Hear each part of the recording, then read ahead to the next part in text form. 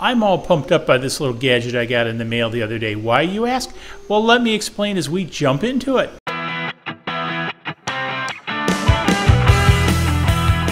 Welcome to this episode of DIY3DTech.com. In this episode, I want to share with you this pump that I picked up for my K40 CO2 Laser, but more so the 3D printed mounts that I'll have out on Thingiverse for to mount it to the actual laser.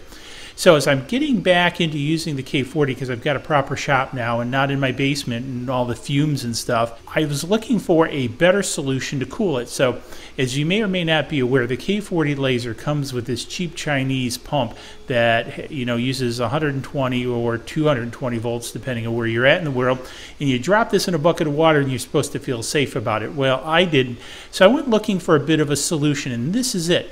So this is a 12 volt DC powered pump that moves about 1.5 to roughly 2 liters of water a minute, which should be adequate for general K40 usage. Remember, we're basically just cooling a 40-watt light bulb. With that, I needed a way to mount this to the K40 Laser itself, because this will actually be powered from the K40's power supply. So when I turn on the K40, this pump will run. Now, I'll do more on the actual installation of this in a future video. More so, I wanted to share the mounting bracket and solution I came up with here for the pump mechanism. So it came with these black silicone mounts, which are basically worthless. It's got this weird tab here, and even if I cut it off, it's so flimsy that the pump just flops around. So I needed to come up with a better solution, so I turned to 3D printing and Fusion 360 to design these brackets. I printed these out of TPU, and I spec'd them to mount on the collar, which mounts over the motor. Now, I'm not sure exactly why they put these collars over DC motors. If you know, put in the comments down below. Is it EMI? Is it just cooling like a heat sink? I'm not really sure. But anyways, I left it on there and I designed this. So when I put this up on Thingiverse, I'm going to put two versions, a large and a small. One for the collar version, one for the motor. So if you don't want to use the collar for some reason, you don't have to. But if you want to use the collar, there it is. Now, I grouped two of these together. So I just printed two of them. And so I'll have 4 mounting bolts, which will attach these to the K40, back of the K40 Laser.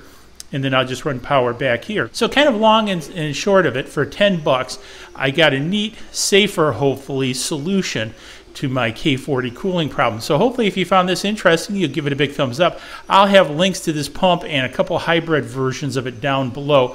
If you don't want to hook it into the K40 Laser, there's another version that comes with a 12 volt power supply that you could plug into your K40 Laser also. So the choice is yours in that case. And again, I'll have links down below. I also have links to the Thingiverse STLs for this, and I'll also throw up the Fusion 360 file. So if you want to make some changes, hey, feel free. Anyways, again, big thumbs up, like and subscribe, swag shop up there. And we'll see you guys in the next video where we do some other cool things. Cheers. Please click like below and subscribe to